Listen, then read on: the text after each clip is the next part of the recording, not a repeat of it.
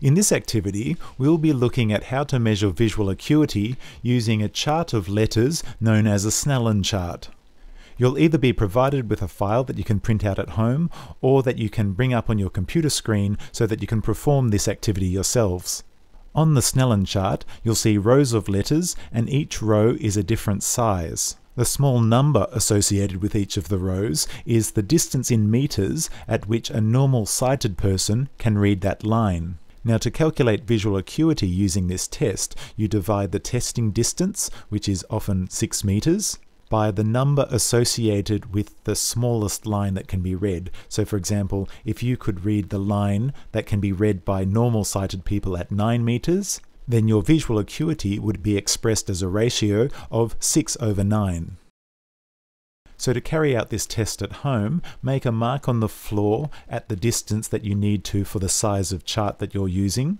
The example that we're showing in this video uses a chart that needs to be read at 6 meters, and so we put a mark at 6 meters on the floor, and then the subject tests each eye individually and notes the last line that can be read correctly.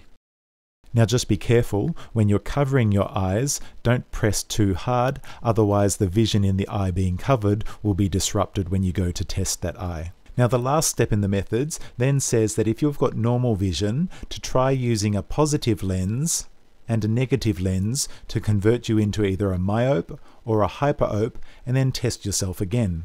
As described in the notes above, people with hyperopia will generally be able to see distant objects reasonably well, and so they tend not to have too much trouble reading this chart.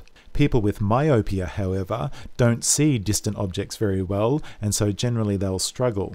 So if you are a normal sighted person and you are carrying out this task in class and you are using a negative lens to convert you into a hyperope, then generally you would still be able to perform quite well. If you were using a positive lens and were converting yourself into a myope, then you would find that there would be a deterioration in your visual acuity.